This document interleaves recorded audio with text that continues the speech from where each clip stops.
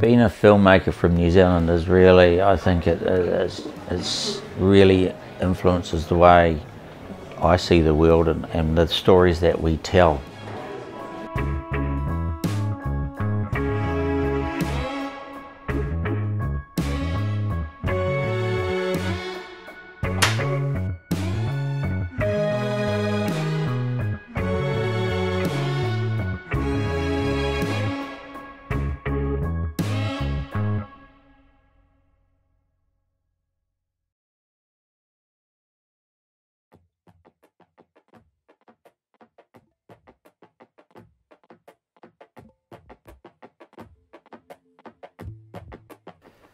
What got me into filming and directing? Well, I think it was actually wanting to tell my own stories.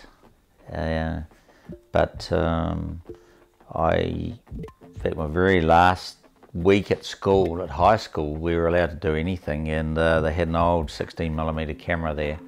So I took that out and shot a couple of things with my schoolmates, but it wasn't particularly good.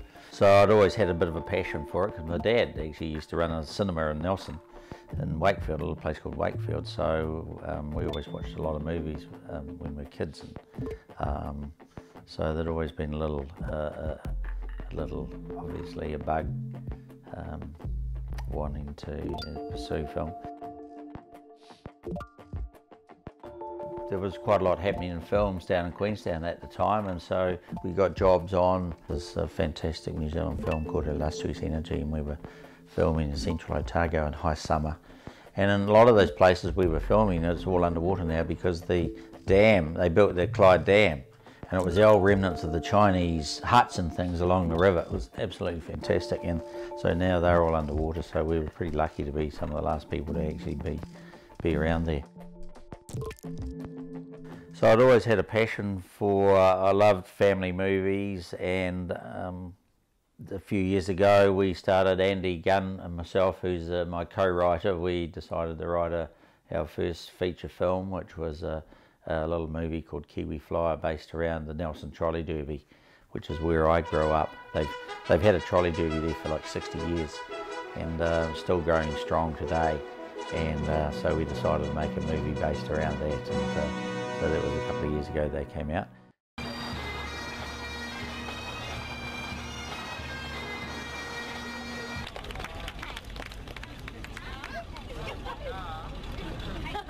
Hi everybody, here you go. Beauty. Yeah, oh fantastic. Hey, thanks for coming everybody. Oh, it's brilliant. Nice. I think the hardest thing about making films in New Zealand is, or anywhere actually, is to raise the money to make them. It's like in a really expensive business.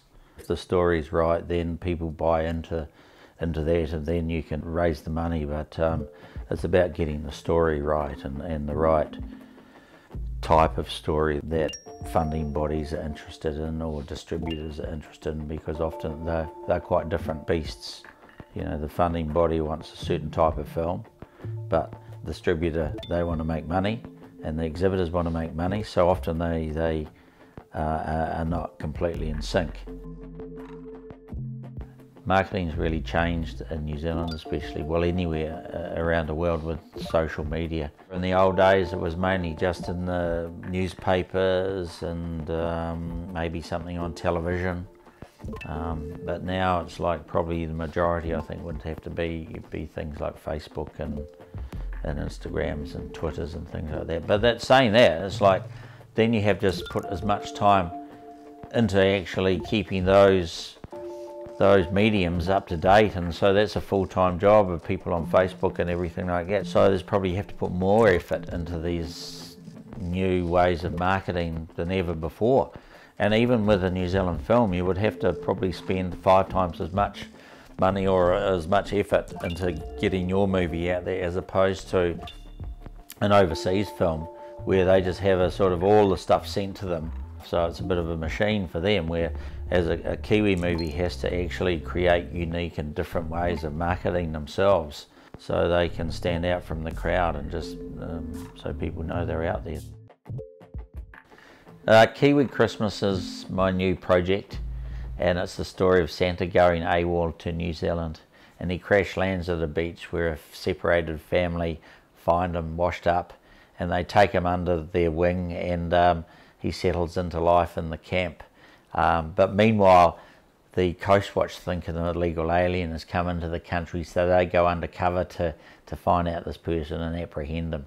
Today we're down at the beach at Mairangi Bay, and we're going to have our family out fishing. Santa will be in the boat as well.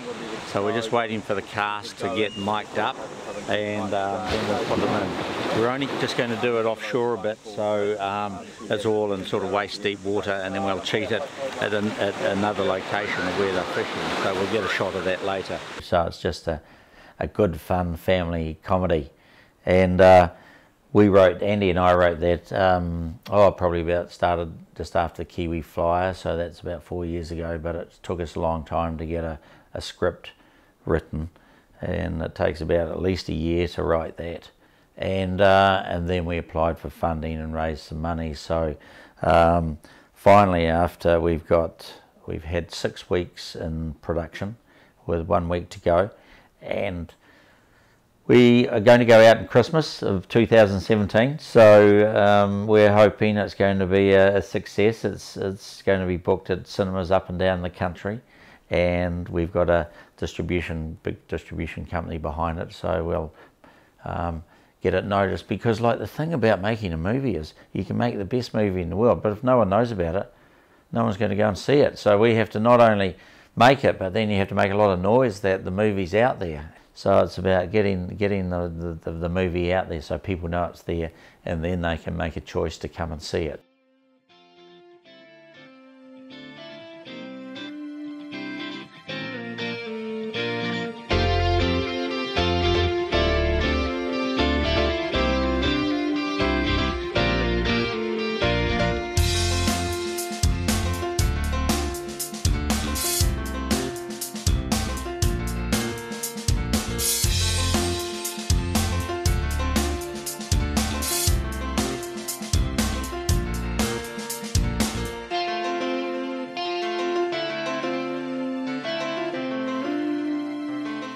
Just do your own thing.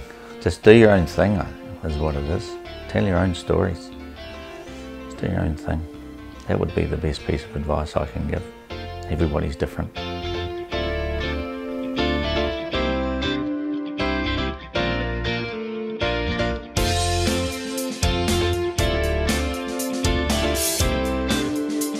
So I didn't feel as I had to.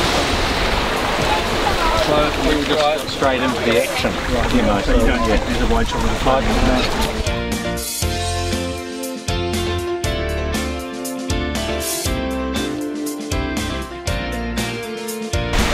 So as you've seen, we've just been filming everything from in the water. So now we're just going to put the camera inside the boat and get the close-ups on Santa. So that's what we're home for the sequence. So you can see we're all getting wet here, but the water's warm. Fantastic.